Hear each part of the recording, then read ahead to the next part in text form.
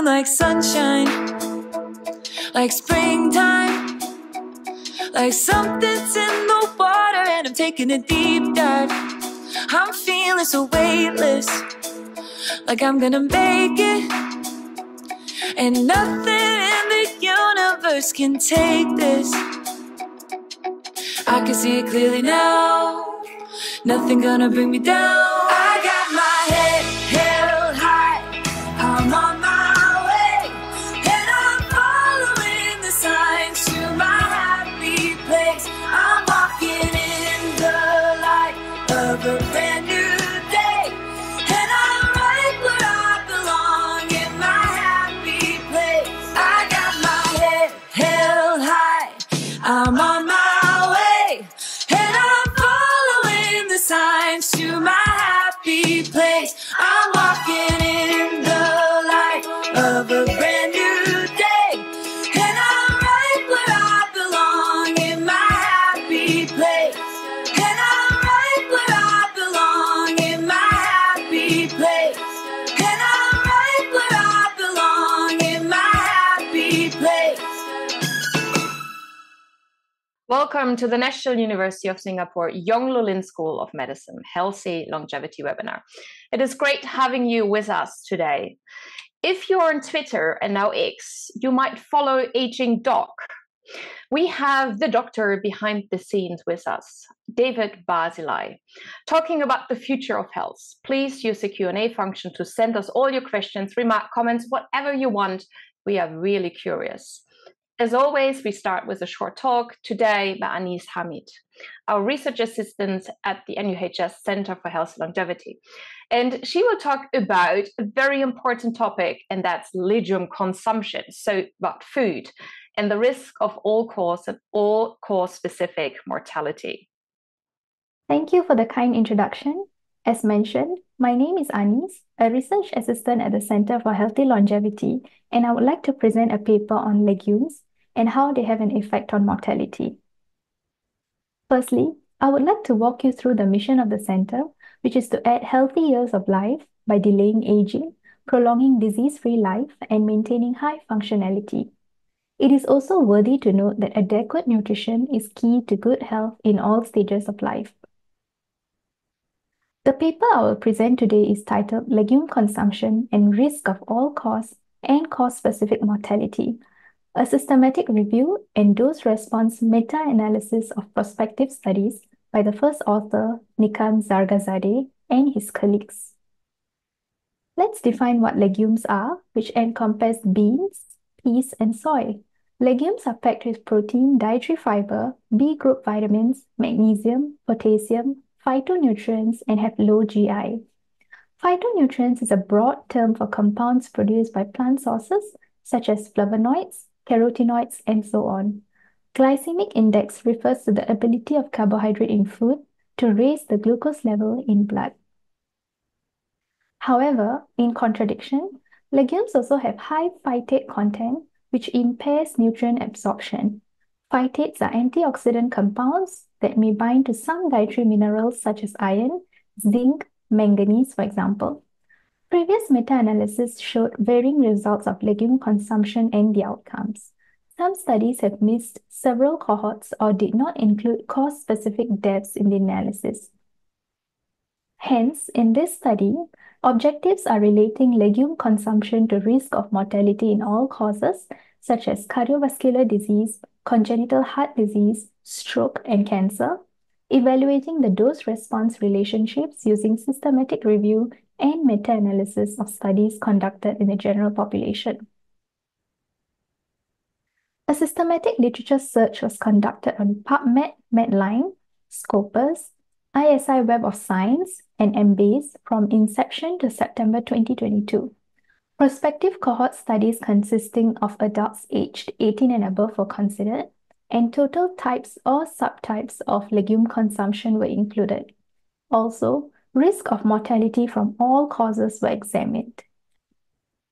From the 8,810 records identified through literature search, only 243 potential records were reviewed, and of which 32 cohorts with 31 publications were included in the meta-analysis. The included studies were original papers that were carried out in the US, Europe, Asia, Australia, and 2 internationally, with an enrollment of more than 1 million participants. The total number of deaths reported was 93,373. Here are the key findings from the paper. It has been found that higher legume intake was associated with 6% reduction in the risk of all-cause and 9% stroke mortality, but there was no significant association for other causes. Interestingly, each 50 gram per day increase in legume consumption results in 6% reduction in risk of all-cause mortality. However, there have been several limitations identified in this study. The strength of evidence is judged from low to moderate, and there are influences of observed associations, such as method of preparation of legumes, differences in the types of legumes consumed, and changes in consumption over time. To conclude, it is noted that although a higher legume intake was associated with a reduced risk of all-cause and stroke mortality, there have been no reported effects for other causes. Hence, this warrants further research to assess the effects of particular types of legumes on the risk of specific chronic diseases and causes of death. I would like to end on a positive note that an increased consumption of legumes is likely to be cost-effective, but also bring about health benefits in time to come. Thank you for your time and attention. Thank you so much for the talk. It's really enlightening. We have today Dr. David Barzilai, MD, PhD, with us. He is certified by the American Board of Lifestyle Medicine and concentrates his efforts of evidence-based longevity medicine. He is also known as Aging Doc on X, where he has over 25,000 neuroscientists and longevity medicine followers. And he hosts the Aging Doc podcast, where he conducts fireside chats with aging biologists. Dr. Barzilai is also founder and CEO of Healthspan Coaching, where he performs one-on-one longevity and healthspan consultation for his clients. His work has been featured on many channels, for example, Longevity Technology, Lifespan.io News, VitaDAO, and many others. It's very nice, David, that we have you on the show for your fire chat with us today. But before so, we will, of course, give you the floor for a presentation. Thank you for joining us. Thank you so much, Andrea. And what an honor to be here. The National University of Singapore is an incredible leader nationally, internationally. And you and Brian Kennedy are doing such phenomenal things leading the world in this. I start on a poignant note.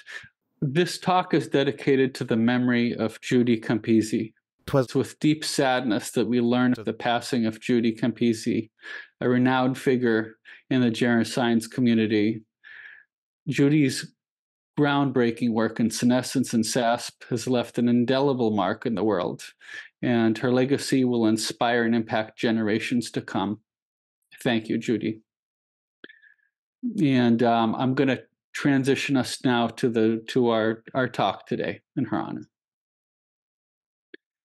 So thank you so much for the lovely introduction. And essentially today, I'll be speaking on the future of health in longevity medicine. This is something that I think is going to impact every facet of our life. It's going to impact the economy and the structure of the world. It's going to impact the quality of our relationships with loved ones, and it's going to affect all of us. And I believe this is a topic that's particularly important now because the steps we're taking now are really going to determine how we live our lives, the nature of things.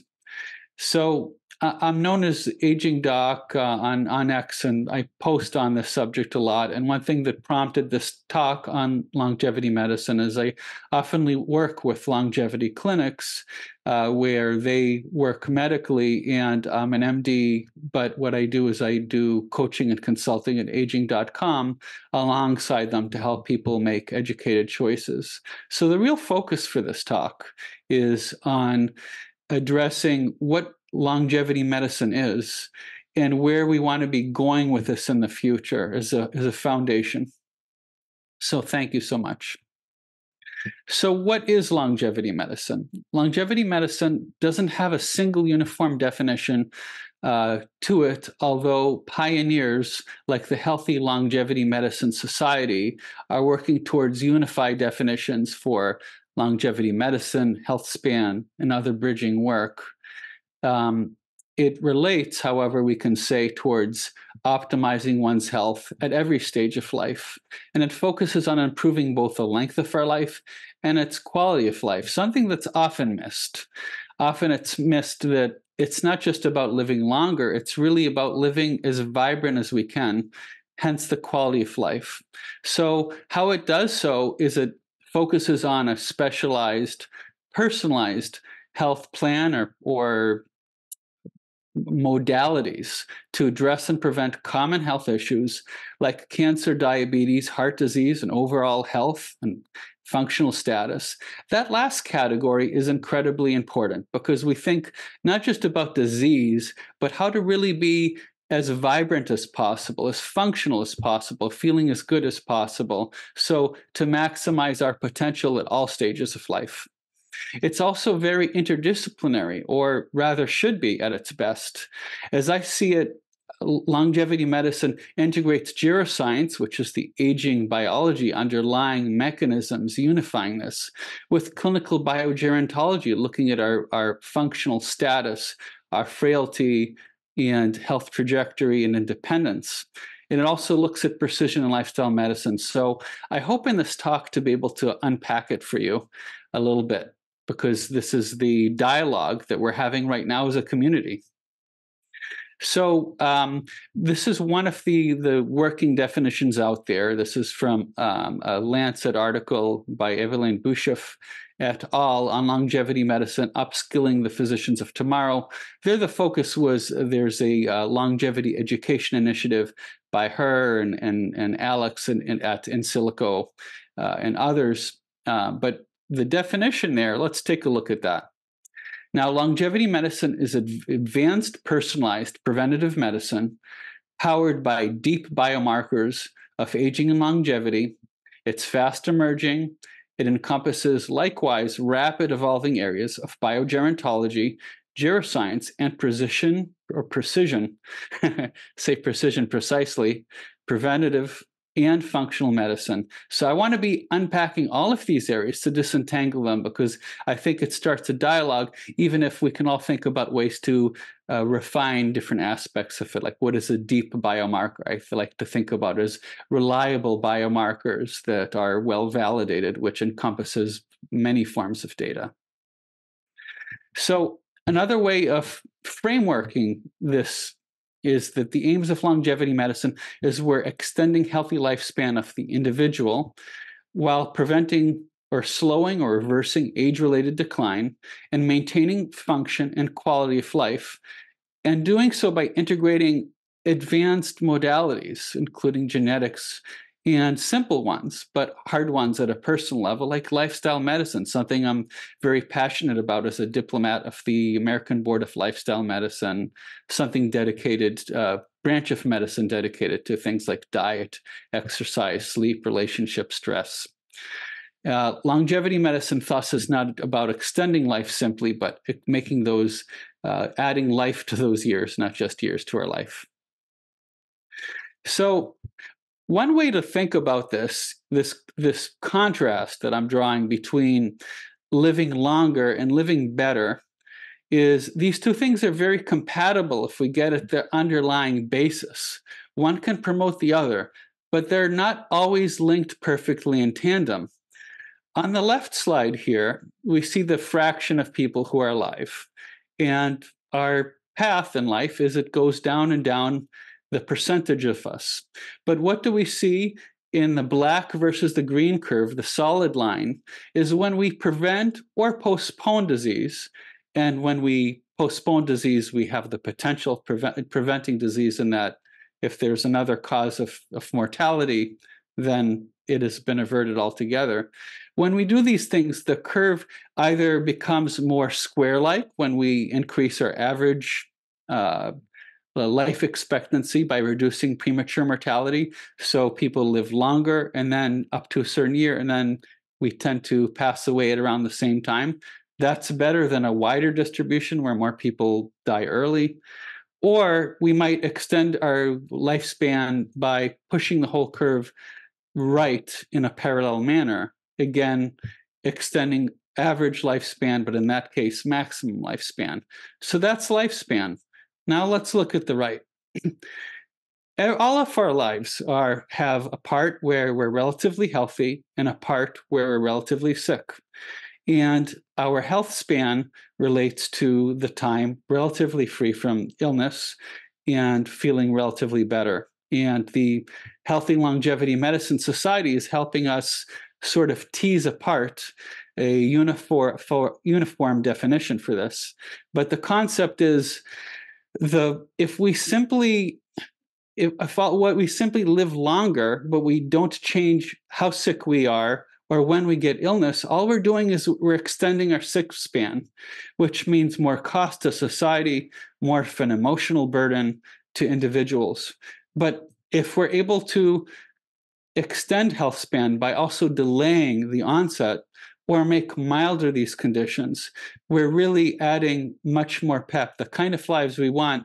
We don't want to be living our lives in, where we're living 20 more years, but they're all in a bed. We want to be extending our health. So these are important slides to keep in mind. So what I want to do next is to contrast between longevity medicine and several definitions. I spoke earlier about preventative medicine, precision medicine, and lifestyle medicine. So let's unpack that a little bit. Precision medicine offers personalized care based on genetic, environmental, and lifestyle factors. Now, longevity medicine can do this too, but it also is targeting aging or longevity or health span. In other words, when we practice longevity medicine, we do better by integrating individualized factors and a lot of data, but it's not sufficient to make it longevity medicine. It's really the target. Likewise, preventative medicine focuses on what we want to do. We want to prevent diseases before it occurs. Longevity medicine can extend our health span by doing so, but longevity medicine also addressing the aging process itself, and it addresses not just preventing, but also ameliorating and addressing the foundational root causes in that manner. Likewise, lifestyle medicine emphasizes behavioral and lifestyle changes, these things I've discussed earlier, such as diet, exercise, nutrition. Longevity medicine thinks these things are absolutely wonderful. But longevity medicine also combines with these the most advanced biomedical technologies. So the goal of longevity medicine, thus, is not only to prevent or treat diseases, it is to optimize our aging trajectory at all stages of life, and to do so in a way that incorporates all these other factors: prevention, lifestyle medicine, and precision medicine. And double-clicking a little bit on these two of these paradigms, on the left here we see one model for precision medicine. You have an individualized patient cloud of data, and you're integrating perhaps biological factors such as omics from blood studies, functional markers on patient performance, subjective markers. You're integrating all that data so you can have the greatest impact on patients at the individual level that's specific to them, because the perfect intervention for you is not the perfect intervention for someone else or the average person for that sake. So on the right side, we see the basic tenets of lifestyle medicine: healthful eating, physical activity, managing stress, addiction such as tobacco, sleep, and relationships. And of course, there's much more, but the concept here is illustrated in this little cartoon on a lighter note here. So what this cartoon shows us is lifestyle medicine requires patients to be highly active in their own care. So this is a patient. He's talking to his medical provider, and he's saying to his doctor, "Yes, I believe in prevention. So can you give me a pill that will prevent me from having to exercise, to eat less, to stop smoking and drinking?" So obviously no such magic pill exists today, right? So until we have such a magical pill, we need to be able to think about what we could be doing at a personal level in terms of these health practices that influence our environment and our epigenetics and are enormously powerful. And even if we have great magic pills, to start with a more solid foundation can take us further and faster. I think it's important here to take a step back to think about the underlying basis of longevity medicine, or what I see as evidence-based longevity medicine, as a paradigm for now and into the future. I'm juxtaposing here aging biology and longevity medicine, with the former being the foundation of the latter. You see, longevity medicine is rooted in geroscience, which is the biology of biological aging, what molecular and other fundamental processes contribute to what we observe phenotypically, or what we see to the eye and we observe in the function, capabilities, every aspect of aging. So it examines the relationship between biological aging and these age-related diseases we see. We're trying to link these two parts together. The concept is, by understanding the basis, that insight will lend to more powerful tools to address it fundamentally. So we're applying that to develop interventions. And by understanding these cellular and molecular pathways, they can be more effective, as well as address the roots of chronic diseases, and as we'll see shortly, do so far more powerfully on a theoretical basis than other approaches may. This slide should be familiar to everyone in the audience, the hallmarks of aging. On the left, the version from 11 years ago now, and on the right, the 2023 version. And what this sort of highlights is that our understanding of what aging biology is we're scratching the surface. Now, the hallmarks of aging is a work in process. That's why we're seeing a change before and after. There are different paradigms for it, but we're trying to be very consistent. So what makes something a hallmark of aging, it should obviously track with aging. And if in an experimental condition, if we aggravate it, we should be seeing a worsening of markers or phenotypes of aging. And likewise, if we address it in a positive way, we should be ameliorating or making better those things. And that sounds great, and it is very helpful. I believe this is a very helpful paradigm for thinking about some of our contributions, articulating them to public, in grants and discussions, and in actually setting targets. They're, however, still incomplete, and we need foundational research to unpack these to make progress. And there's a lot more to say about that, but one example, for example, is we don't understand causality, which hallmark is causing which, to what degree. We do notice that they tend to track together, but their relative importance in the hierarchy, or how much evidence of what types make something a hallmark, or where to draw the line, because telomere attrition relates a little bit to genomic instability and some other hallmarks. So let's look at that from another angle. This is in tribute to Brian Kennedy, if you're watching, first author of Pillars of Aging. And this slide simply shows there are many ways of looking at the same problem. We see a lot of overlap, but we also see some differences. But the fundamental biology, it's the same. And for those interested in a deeper dive about some of the critique on what I think is a very valuable but not indelible framework, is the Hoverfly and the Wasp by David Gems and Pedro. I do think it's useful, but we need to understand it's less foundational or fundamental than, say, the hallmarks of cancer, in which it was based. It's an important work. So I think this slide on the right adds some color to our presentation here. These are all, by the way, AI generated, and I'll later be tying AI to this as well. But how do we combat chronic aging? So we'd already discussed the function as well as specific conditions, and I would add preconditions. This leads us to the geroscience hypothesis I was alluding to.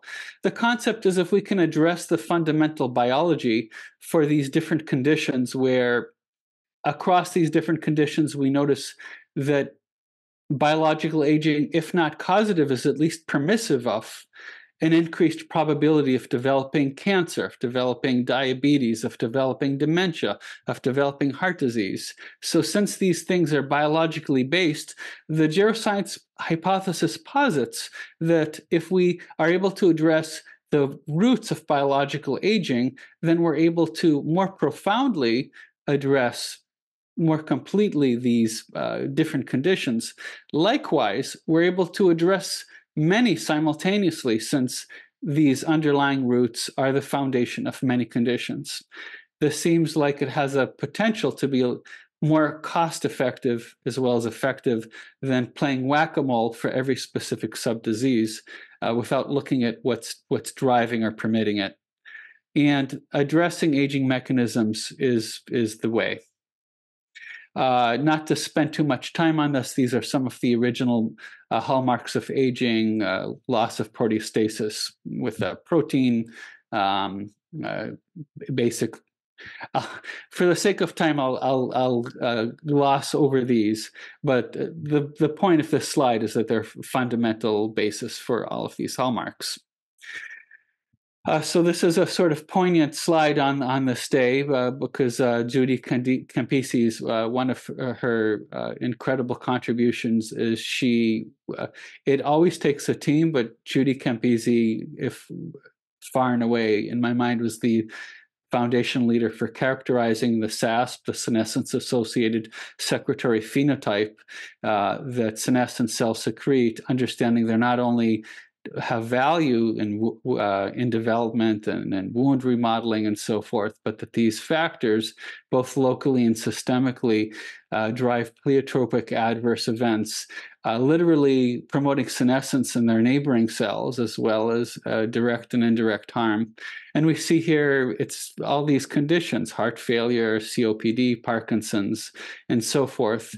And this is part of a larger point that I'm trying to make here as well, which is that not only are all the hallmarks interrelated, so that when we have putative geroprotectors in model organisms, i.e. things that extend longevity in model organisms, addressing the biology of aging, not only do we see interventions that affect one hallmark seem to affect other hallmarks, but the opposite is also true, that every single hallmark seems to affect so much. And this is just one other example. In this case, it's mitochondrial biology. And here we see other tissue, cells, organ systems, our systems biology at every level being touched. This brings us to the concept of, so we're talking about bringing this to the bedside. We're talking about evidence.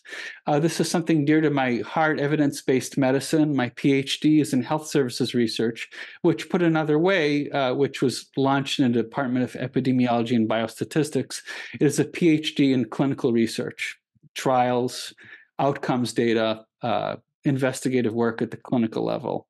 And when I was doing my PhD, I was teaching doctors evidence-based medicine. I've also done some reviews on it and been a co-author on a Cochrane systematic review, which is one systematic framework too. So why from this background do I think it's important? I think we need solid framework and paradigm to asking, how do we connect the dots between the basic science to applying this to the patient at the bedside, and or to the healthy person optimizing their health. So we want to make sure that it's not only credible, but it's effective and safe. What makes us credible as a field, as a discipline, in the still nascent decades later biogerontology, geroscience?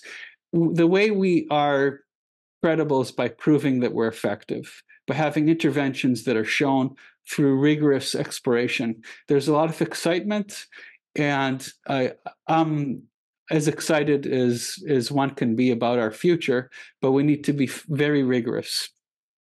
So one way to think about being rigorous is the hierarchies of evidence. Now, this is the challenge here.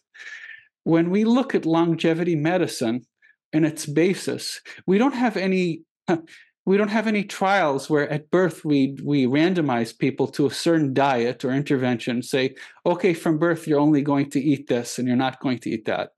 That is unrealistic. It is impossible. It's aside from costs and economics, time, it's unethical.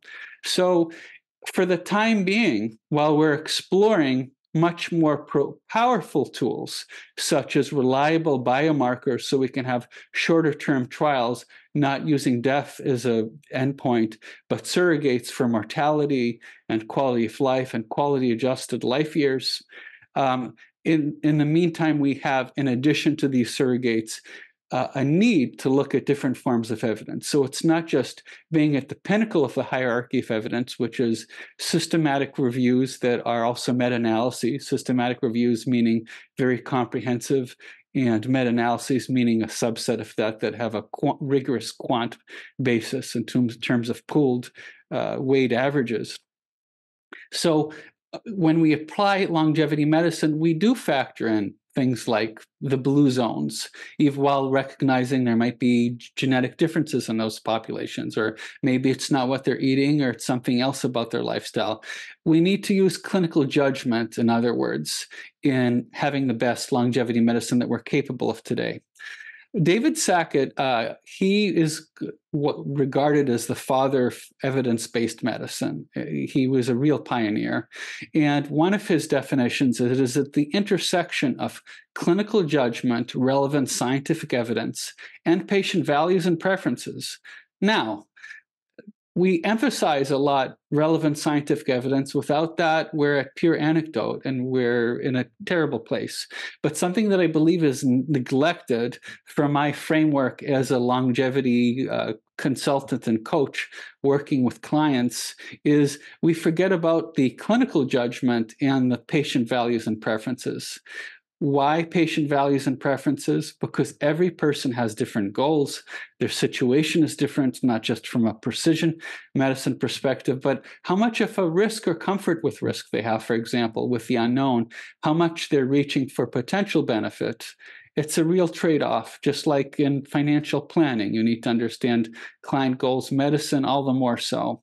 And clinical judgment, it does, having clinical experience with not just with other patients, but this sort of inherently subjective process of asking about different sources of evidence, where I mentioned the blue zones before. There's animal models, but they might be very different than us, but it's better controlled, and we have observational studies, and it might be in humans, but it is more prone to confounding. So we need to be very intelligent and in a inherently subjective, but still methodical, well-reasoned process in applying these principles.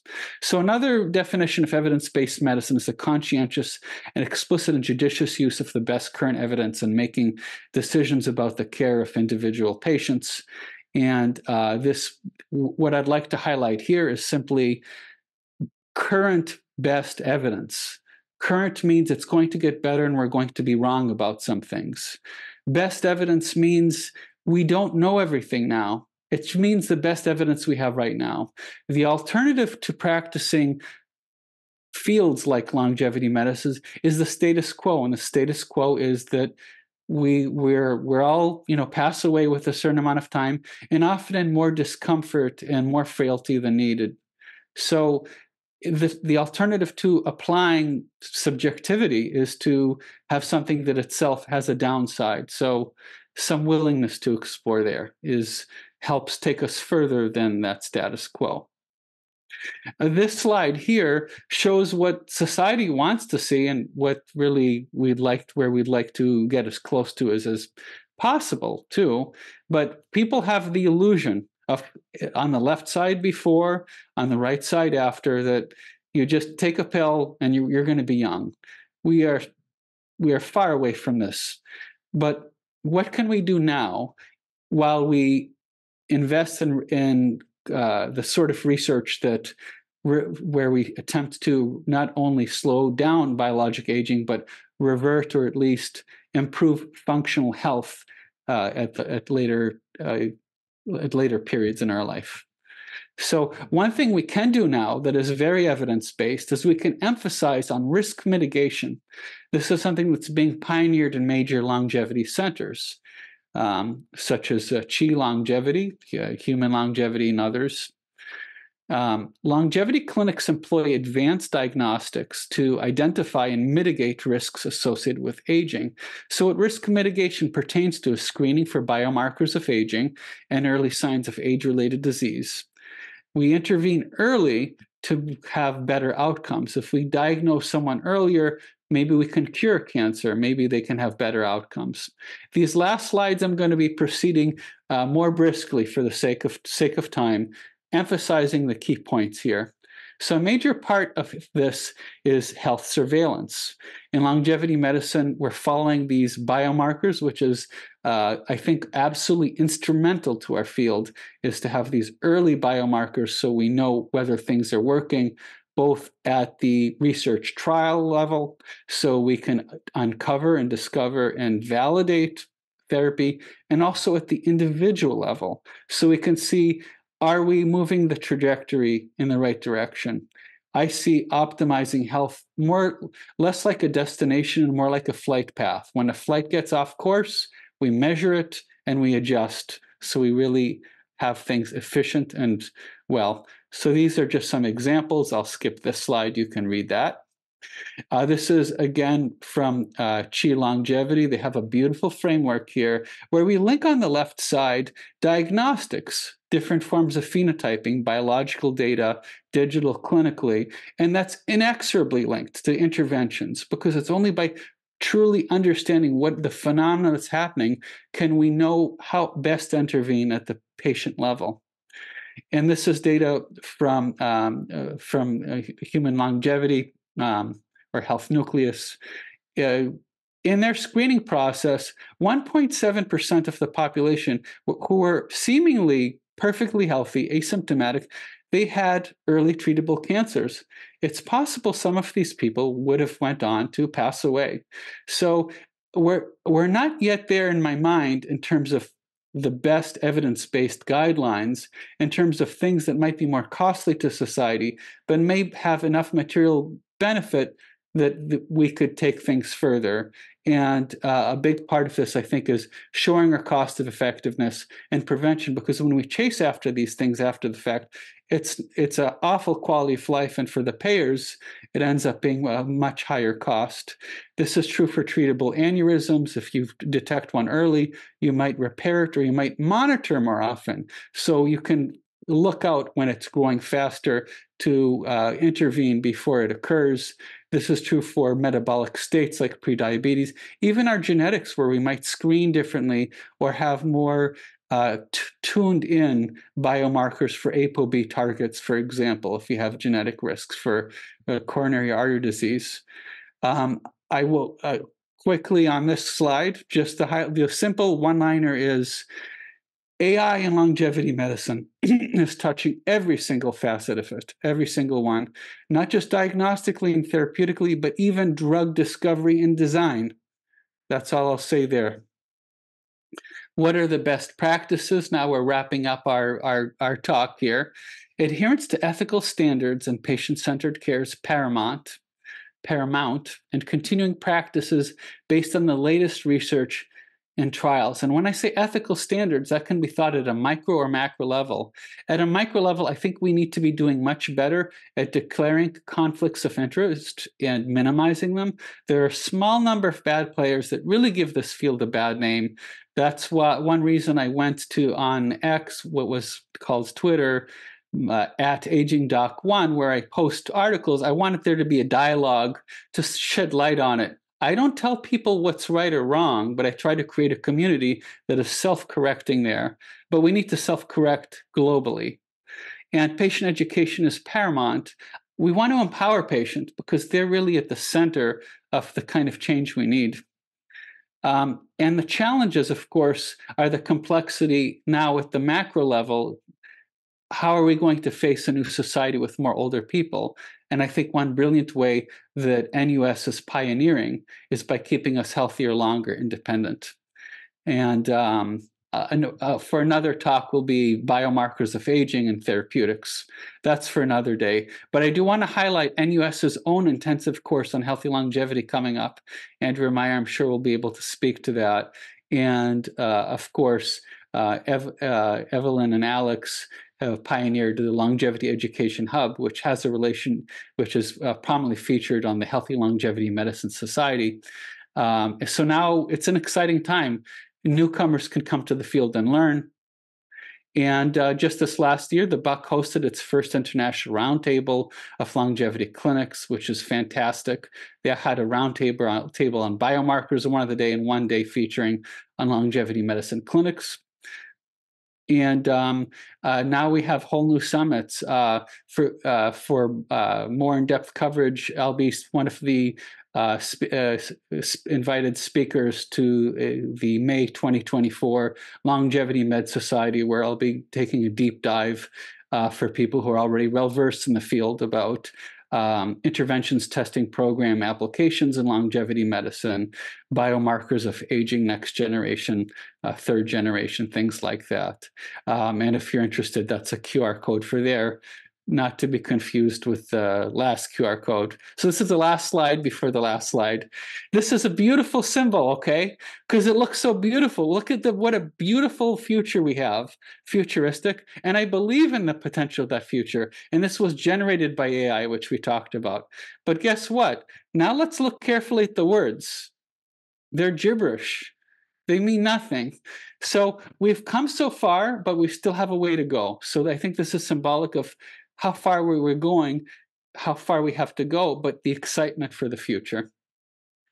And I want to thank the National University of Singapore. I want to thank you, Andrea, and Brian Kennedy. NUS and you guys are serving as incredible pioneers of longevity medicine. You really are creating healthy longevity medicine for all. What you're doing is an investment to economically across Singapore, many-fold over the work you two are doing and NUS. And it's a pay it forward to our world, because I think these kind of investments are what really are going to take us forward. For those interested in learning more about me, agingdoc.com is where I do direct one-on-one coaching and consulting with clients interested in talking about longevity. And there's a QR code if you wanted to scan it. Thank you so much. Thank you so much, David. Wonderful talk.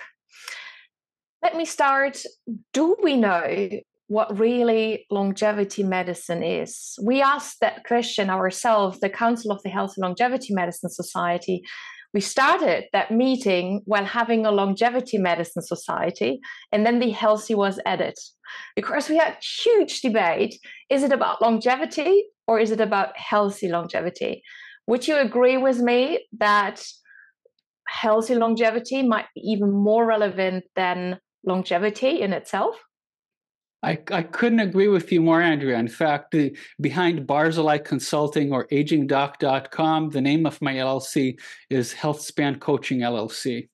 I really believe, like from that slide I was showing earlier, if we simply extended our lifespan but did not delay or mitigate disease, what do we have? We have, instead of 10 years of suffering, we have 20 years of suffering, or 5, you can pick your number.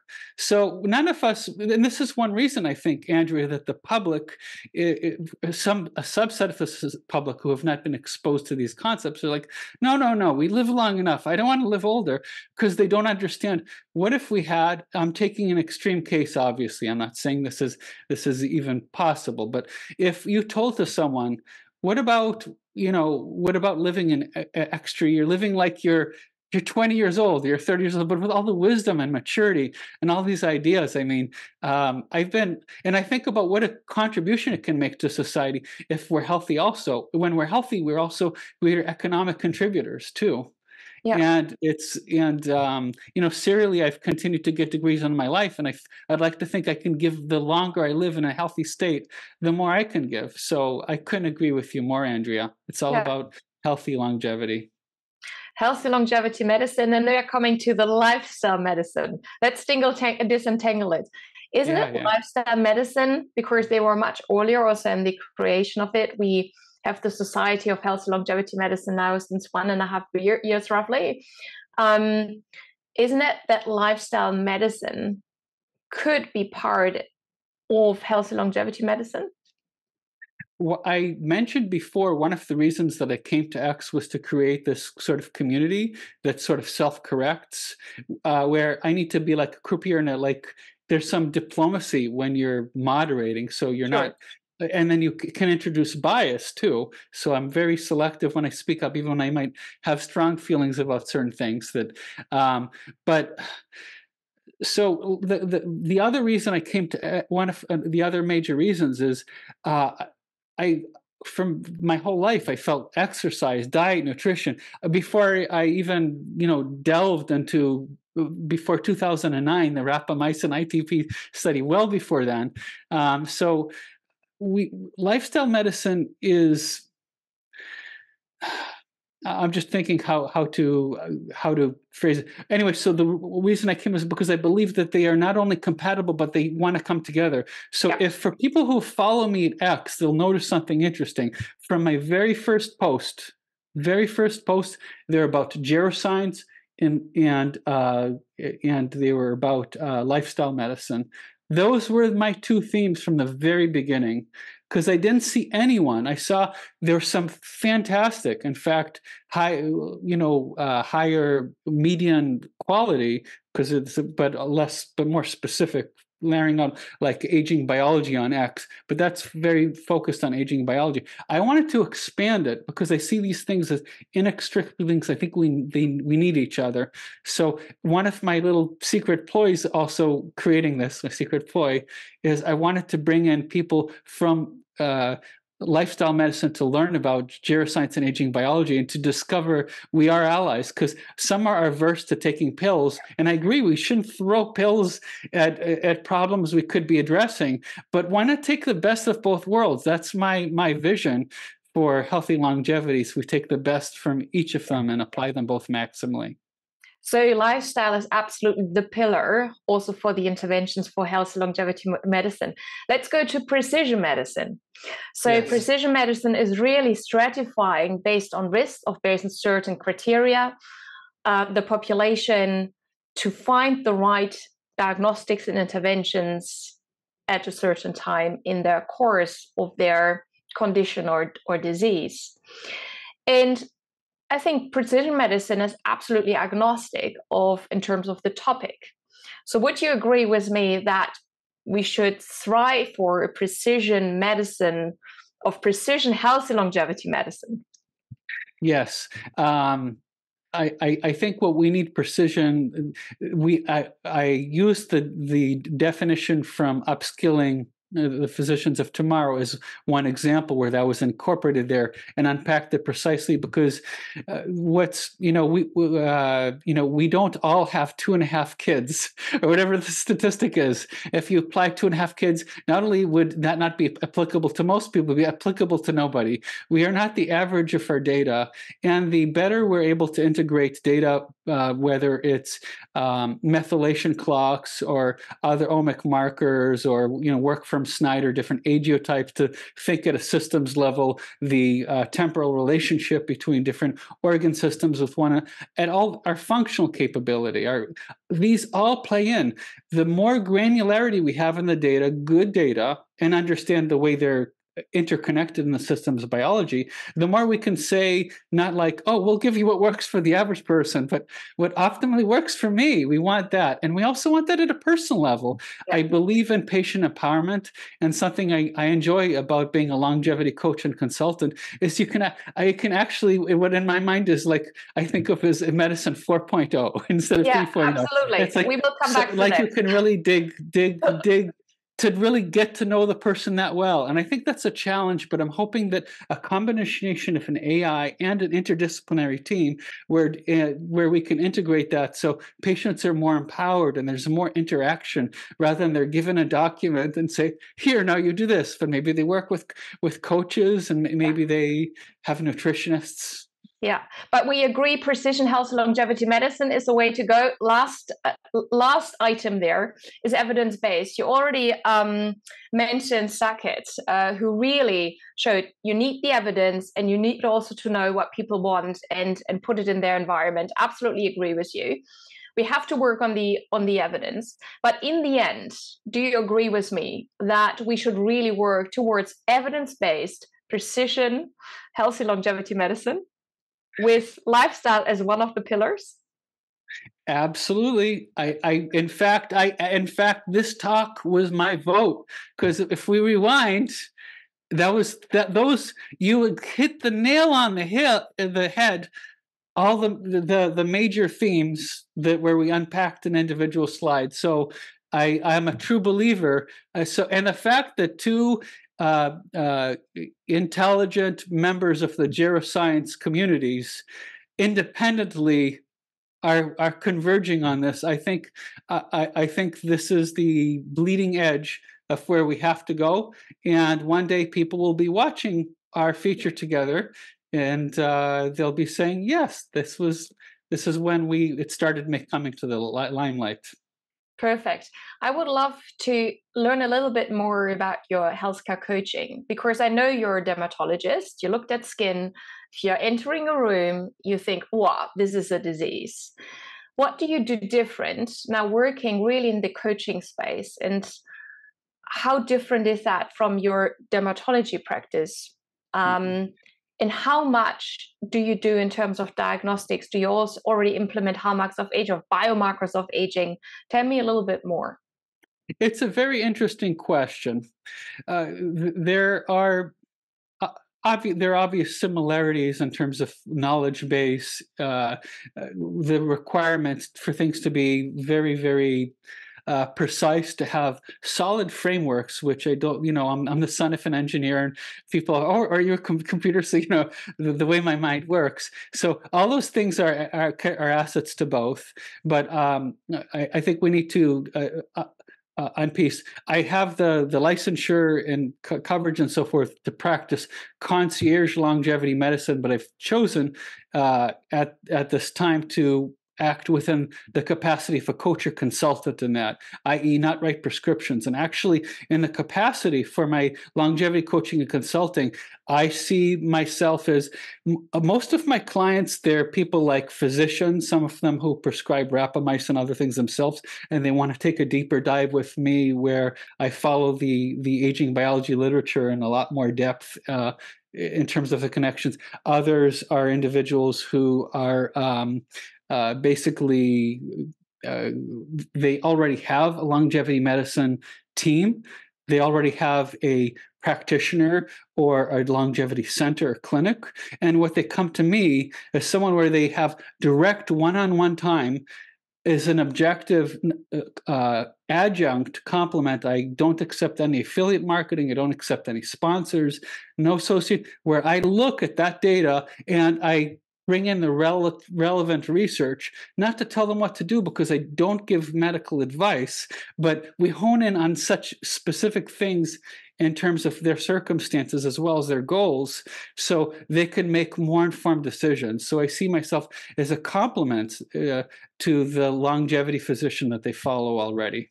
Yeah, fantastic. Over to Nandi. Nandi Shao is our student at NUS, and I see that we have lots of questions already from the audience. So please, Nandi. Sure. Thank you, Andrea. Thank you, Prof. Andrea. And thank you, Dr. Barzilai, for the fascinating presentation. Let's now take a look at the questions from the floor. Okay. So our first question for you, Dr. Barzilai. Since everyone ages at different rates, how can people know when they should start seeking longevity medicine, whether there's a need for that? I have a little bit of unconventional view about this. My belief is that the biologic aging starts very young. They're different depending on how we define aging. There's great work out of Vadim Gladishev's lab in Harvard, where at least if we look at methylation clock markers, there's a particular phase of development before birth where there's a sort of deep scrub of our methylation age that was a residual still on the sperm and egg that made the embryo was to be an embryo, that it already starts there. And when we look at life, different things change over time. when we're in our 40s, certain aspects of our eye shape change with some variation. When is our peak muscle capacity? Well, that's in our kind of in our late 30s, or some 30 to 40, somewhere around around age 30, I should say, early 30s. Then we ask, when do we perform most athletically, best athletic? In our 20s. When do we have the fastest reflex? That's younger yet. So it's a process. I see a world, and this is a little, I'm not saying everybody should be signing up their kids for longevity camp, but I do believe as a society, we should be thinking about a whole life course trajectory to optimize, like my analogy from this talk. And this is also an analogy that's been used in financial planning literature. I have a kind of MBA financial planning background, and I think it's useful to think about not just whether you're in Paris instead of in Singapore, United States, but when you just get a little bit off course, to instantly track it. So I see a future where this is incorporated in our whole lifetime, or today, as soon as we feel sort of ready for it. And the concept is, by tracking these deep, whether it's omics, functional markers, everything, imaging, by tracking them when we have a little bit of a deviation or a little risk for a disease or pre-disease or pre-disease or something that's less than optimal we're capable of, we know how to intervene, and we do so early. And by doing so early, it never gets to worse states where we have less capability for addressing, because the earlier we treat it, the better we do. So one-liner is, as early as is possible that is agreeable to you. I see. Wonderful insights, Dr. Barzilai. So, as we all know, you are at the forefront of advocacy for longevity and lifestyle medicine. But how can we start to encourage the public to maintain healthy lifestyle as a medical approach? It's not easy to drink everything sugar-free. I agree. It's a complex issue because I believe there's a balance between regulation, incentives, choice, all those things. But I do believe that we don't live our lives in vacuums. For example, the food, the eating milieu, we've increasingly, since the agricultural revolution, bred foods that are more and more calorically dense, and then we developed manufacturing processes which can be very useful in some regards in terms of from a cost or shelf life. We shouldn't throw out the baby with the bath water, like Kevin Hull and others are noting when they're looking, is there some way to process it better? My ideal is like a whole foods diet as much as we can, but so there's going to be a range. So the question to me is, in a food environment where every single company is like competing against one another for people to buy as much as possible, and because we're evolutionarily wired to get those quick calories, the high glycemic load or the high nutrient density, take out the fiber and the water, and to have an optimal bliss point and the food science of it, we need to be thinking about ways of incentivizing behavior, I think, at a regulatory level, and also increasing consumer awareness and knowledge, but in a way that's not onerous and is both is cost effective and beneficial for society as a whole.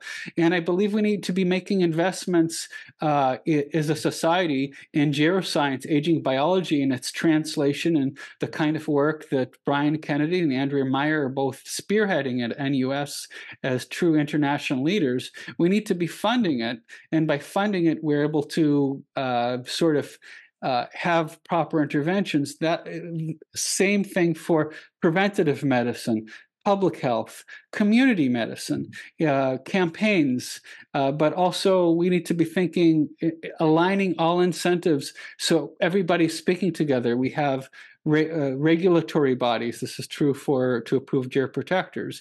We have advocacy groups. We have the scientists. We have industry. We want all to be working in the same team towards the same objective, which is to have healthy longevity for everybody. So my short answer is working together intelligently at multiple levels, balancing proper ethics, efficiency, choice, and encouragement. I see. That's fascinating, Dr. Barzilai. So basically, there's another question regarding longevity medicine itself.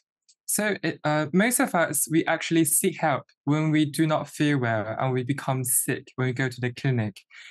How is it different from sick care to where people actually try to cure the conditions to extend their health span?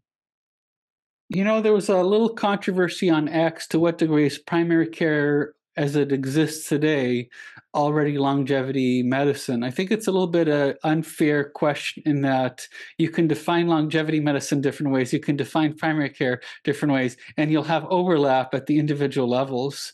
With regard to people seeking out care, I do believe that aspects of longevity medicine are already integrated in primary care settings, but incompletely by far, far, far and away. So a lot of what's done in longevity medicine is not just waiting until you develop symptoms or to have an annual check or screening at a certain frequency. And certainly there's, as a diplomat of the ABLM, there's a ton that's integrated primary care following guidelines.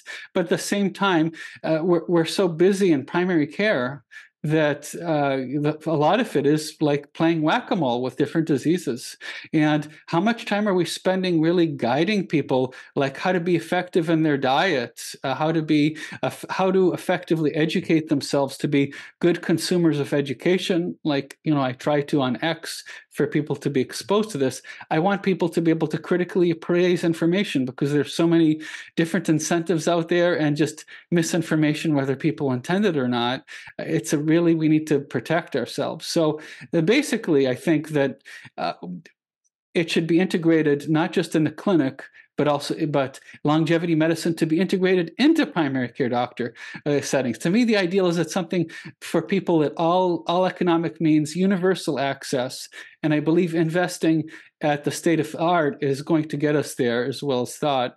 And the other thing I will add, which I glossed upon for the sake of time, is that now we have wearables, so we can get data at an outpatient basis. My ideal is that we're able to get as detailed levels in real time, as well as access to talk to people, to get help, you know what I mean, in real time as things arise, and for there to be little flags and even AI assists. Now we already have AI interpreting data for us to have outputs, but how about, I noticed for the last few weeks, you've been starting to have, a little, you've been having a little less nuts, and you've been having more of this sort of nut bar, which has high fructose corn syrup embedded in it. And, we have to have ways of implementing it. But I really think these sort of social, what are called in economics nudges, good kinds, they can be phenomenally helpful, real-time healthcare,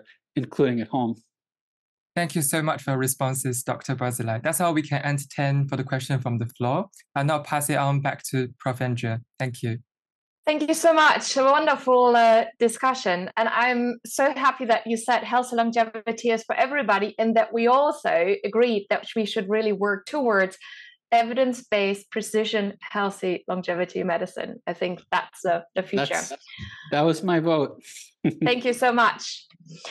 There is 1 week left for you, the audience, to register for the Unlock Healthy Longevity Supplement Conference, the first global scientific conference focused on the role of supplements as geroprotector at the 29th of February and the 1st of March here in Singapore.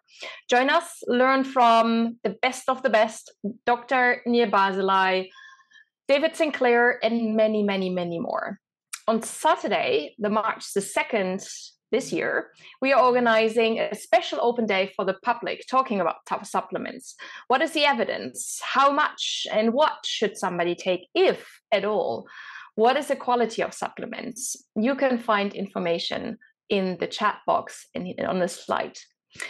Professor Brian Kennedy will host the next session, and our guest will be Professor Riccardo Marioni of the University of Edinburgh at the 7th of March. We, as always, close with the final video. What is your goal in life? Take care. To be like one of the first petite Victoria's Secret angels. To find somebody to spend the rest of my life with. I would like to raise a family, and I would like to have a career that I'm passionate about. To win an Oscar. To be okay with where I'm at in my life. To always wake up with a passion for the day that's going to come. Just to be a good person. Live life to the fullest. Don't take anything for granted. To be a really good mother to my children and be a good role model for them. Just to be happy, man. To make a difference. Live a very long time, very healthy. World domination. To be content. Stay happy, be happy. To be happy. To learn as much as I can about myself, be in control of myself.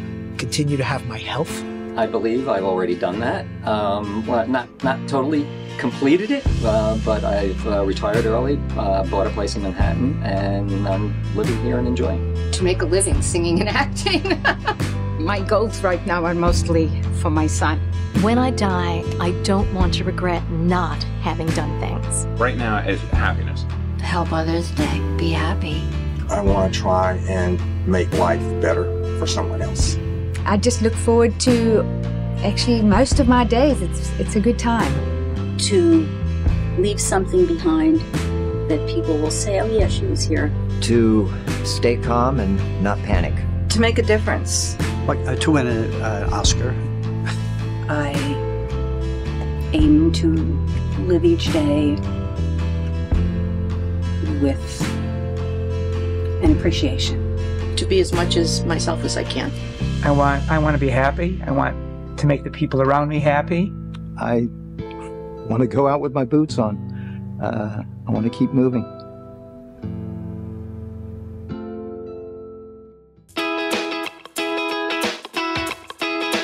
I'm feeling like sunshine, like springtime, like something's in the water and I'm taking a deep dive. I'm feeling so weightless, like I'm gonna make it, and nothing in the universe can take this. I can see it clearly now, nothing gonna bring me down.